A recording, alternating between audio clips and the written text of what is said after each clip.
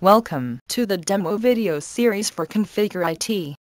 Unleash the hassle-free way to build bug-free mobile apps in the quickest possible turnaround time. In this video we will show how to connect API results to TableView.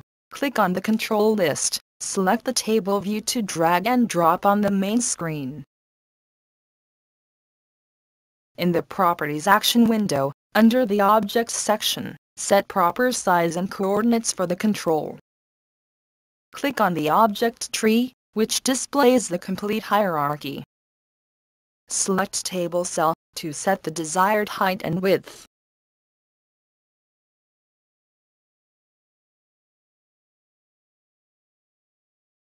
Now, drag and drop label in TableView. Moving ahead, click on the data source icon to add the data source. You can select the API you need to call from the drop-down list. Here we will select Country List as an API and click on Execute to view the output parameters and hit Save.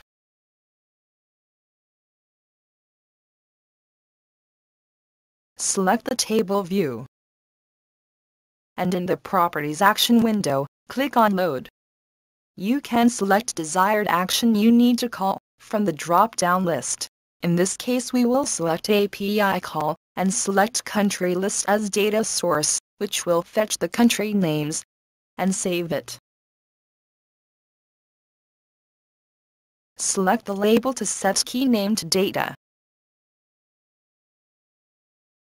Here we will select country name. That's it and we are done. Let's go to Preview It app.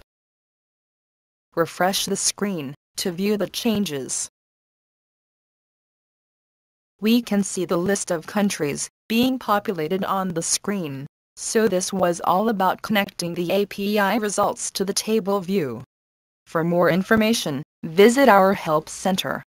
Stay connected via support ticket portal or live chat, where our support team will assist you. Keep configuring. Thank you.